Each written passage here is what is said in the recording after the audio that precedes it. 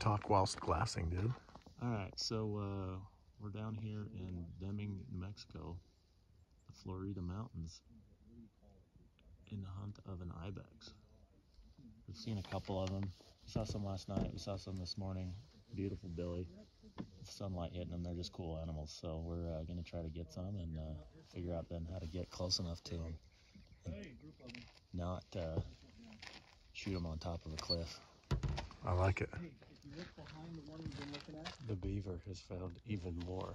He's And I'm glad they're called ibex because it makes them sound a lot cooler than we're down here shooting goats.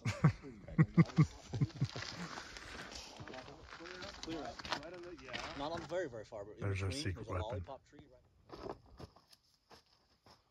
Oh yeah. That'd be a percentage that fall to their death every year, right? You would think so. I mean, the odds of running across something like this. Mind you, have you?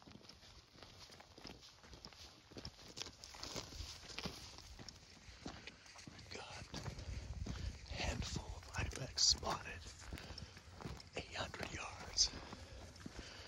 Two of them are bedded. We're gonna see what we can do.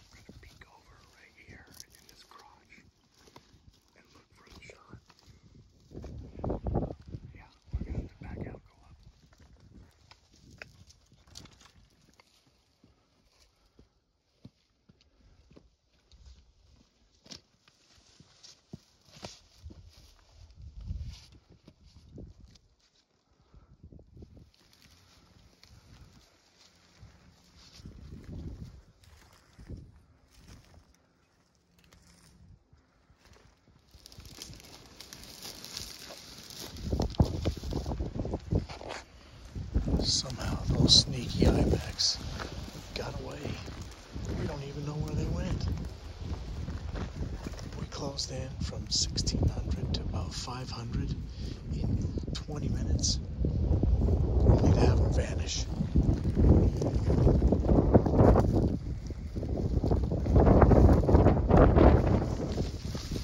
Oh, hang on. End of day one. Look at that. Oh. We were close probably a couple times, right? Maybe? It's anybody's guess. Felt close a couple times. Just got schooled. It's interesting to see the different behaviors and how they react to pressure. Everything is totally unique. Oh, they're just strange. Like they'll stand in one place for that one for 2 hours, and then all at once he's gone. Yeah. For no reason. And I wonder if that's what happened tonight. They just finally all stood up and then took off. Yeah, once you have them in the scope, don't take your eyes off them. Even to show your buddy where you're looking. Yep. That's our new plan. All right, boys. Well done. Day one in the books. Here we go.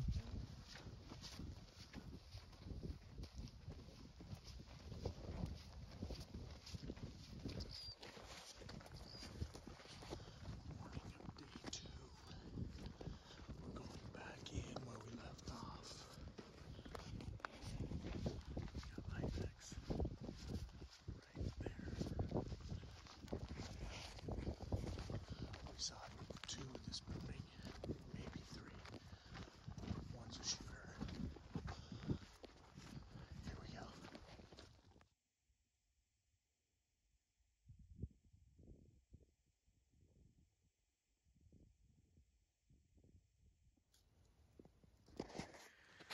Well, that didn't pan out like we'd hoped. We scurried up here. JT's up on a point behind us here, glassing, and the ibex were in that one, and he said that they had started to move across this slope and they were on these cliffs. So we hurried up from the bottom here. We were actually going up that side, but we came up out of the bottom, climbed up here, got set up for a shot. We found one that was a shooter. Well, I believe it was a shooter. At 6:07 we got set up, and right as we got set up he went around the corner. I think we needed about another minute for us to really get steady and comfortable for the shot, but that's how it went down. Okay, we have an ibex spotted. There he is. Okay.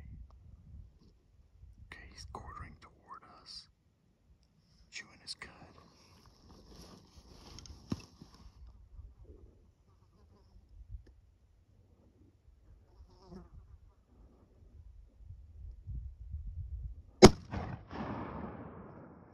Just below him, just barely low.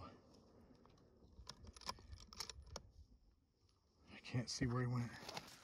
I know you don't want to talk. 650. 650. Just under. Yeah, that was a rough shot. The sun was coming right at us, so Bryce put his best on-the-fly engineering skills to use and built me a little shelter, a little lean-to, and it did the job. But yeah, just shot right underneath him.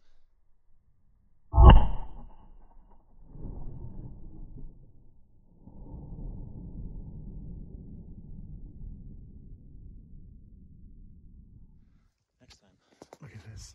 He was up on top of that rock formation, 650, and just barely missed. So we're gonna bomb off this real fast, get up here and see if we can relocate him. Beaver's got him on glass. Hopefully, Beaver's the one that found him. It's like I've always said, God bless the beaver. We're heading up to double check, look for blood, see if we can get a different angle on this guy after that shot. He was right up on top of this rock right there. So here we go. This flipping ibex, we shot right over the other end of this, and he ran off this. The beaver was on the scope and watch. Watch him run down this, hit this trail and run out here into the open scree and then disappear. So we're up here for blood. And so far nothing. By the way, this stuff freaking sucks. I don't know what it's called, but I hate it. It's brush that wants to bite you, eat you, chew you up, and then want you to die, I think is what it wants. But anyway, we're almost to the top, so we're gonna creep over there and see if we can see anything and hope for the best.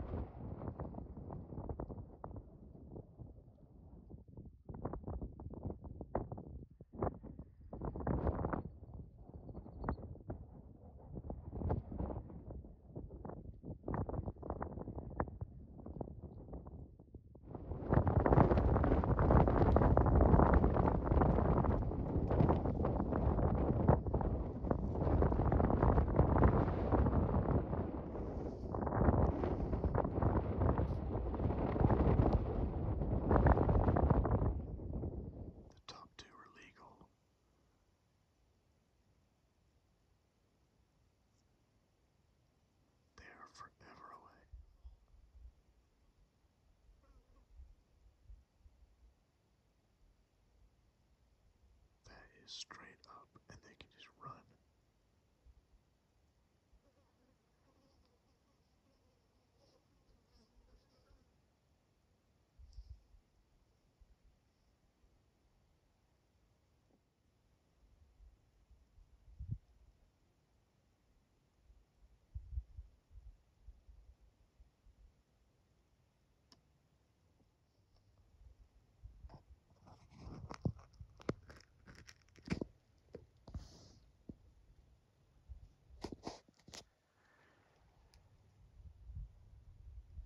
A mile and a half away.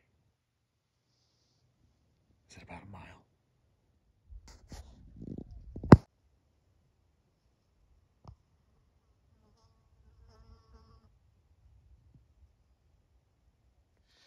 Well, we spotted 3 more ibex. 1,300 yards. Way over there. So we're dropping off. We're gonna hit the bottom here, sneak down the bottom, climb on the other side. Looks like a canyon over, and hopefully try to get a shot across. So we're gonna kick it into gear, try to make this happen. Spotted him from there. Came all the way down here. Dumped off, climbing up. We're now at 6, probably about 6:30. We would be 450 from right there, and a little closer from up there. We're gonna get around that point and shoot him. Here we go. Kelshaw's ready to kill.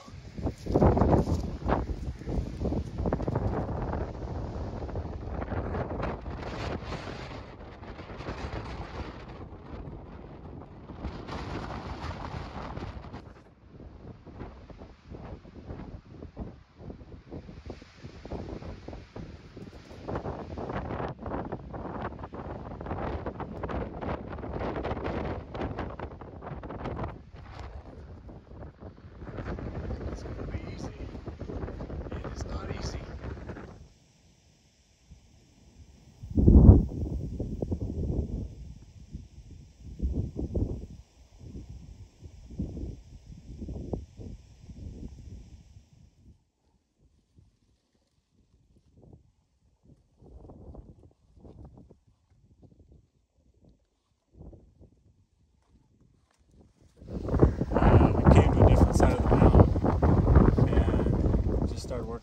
this canyon and ended up seeing a big group of billies over here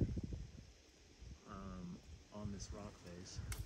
Right there. And we've just been trying to work our way close to them, but all of our experience in this hunt is if you get within a half mile to a mile, the bastards are gone. So we were just taking our chances and working over, and we got to about, what, 750? Yeah, I think it was, 747. So we were trying to get just a little bit closer since my dumbass already missed at 650. We were trying to get over to those boulders right there and cut it down quite a bit. And I look up to our right, and there is a group of ibex right there. And I yell, okay, I'm like, right there, right there. He doesn't know what the hell I'm talking about. He thinks this rattler's coming at him. And so we dump the packs, and I lay the gun down. And apparently there was a different group farther over there. And by the time I got set, I look up and just saw 4 of them on that cliff face. And Case couldn't really find which one I was looking at, so I just saw one that had horns that were short. I said I was picking the last one. Fired. I heard the thwomp and looked up, and there was just an ibex sailing through the air down into those bushes. So, And I thought, so he shot from some ibex right there, and there were some right here that I thought he was shooting at. So I start yelling for him to shoot again, just in time to see the other one come flying off the cliff.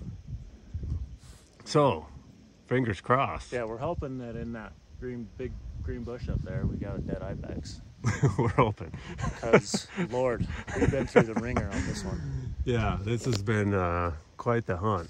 I'll be honest, I've been humbled. I thought we were going to come down and get it done in a day, maybe 2. Yeah, I thought I was going to be taking my pick of immature males, passing up females. There's none of that. No, it turned out to be quite the challenge, but an amazing place, an amazing hunt. I honestly can't believe it. The wind's probably terrible, so we'll follow suit up there. Oh, man. I've heard people say that this hunt is the hardest hunt in North America that they've ever done. I mean, and I haven't done a lot of them, but it's for damn sure true about me.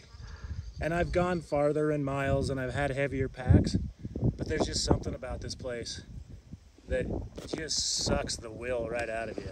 The terrain is insane. Everything here wants to stick, poke, stab, sting you. And these little bastards are the squirreliest animals I've ever seen. I mean, they see you a mile out and they're up and moving. And it's like they're little meth heads.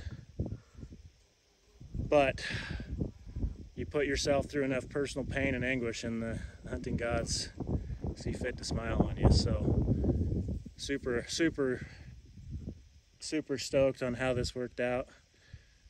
We were coming up and just happened to look up and saw a group of nannies 100 yards up the cliff and got it done. So yeah, I don't know.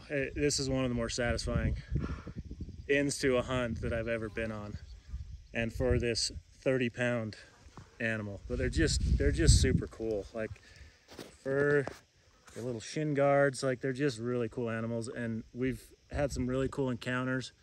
We had a 25-inch billy at 50 yards just working up the cliffs from us. It was real hard not to want to shoot that. I was like, yeah, maybe he's 15. He wasn't 15 because she's 9. And yeah, that's the other thing, is walking up and seeing her at 9 inches. It's probably a good thing that some of those ones that were close were out of range, because they're hard to tell. But anyway. Yeah, I feel like I was definitely overconfident in my calling 15. Yeah. But huge thanks to Bryce, the Beaver, Kays, my dad and Dean came down and helped. It's impossible to do this hunt by yourself. And anyone who archery hunts these bastards, dude, you get a gold star in heaven, because that would be insane. But we're going to clean her up and pack her out. So When you say we mostly mean you. right, it's not really like we're going to quarter her out. She'll fit in a game bag. That's my backpack. That looks like about right. Yeah. Shot her right up there on that rock right there. And sorry we didn't video that. We were actually, we were sneaking on this group over here, and we got to 700 and some odd yards and stopped to check, and Kelshaw happened to look up and right here at 150. So that was great. Dean and Steve are back down around the corner over there. And that's it. That's a wrap. Probably the most effort and money per pound of meat that we've ever done, for sure. I think, yeah, this is by far, price per pound, the most expensive game meat you can find anywhere in the world. Dollar and effort. Yeah. Well, that was awesome. All right, till you draw the billy tag now. That's right.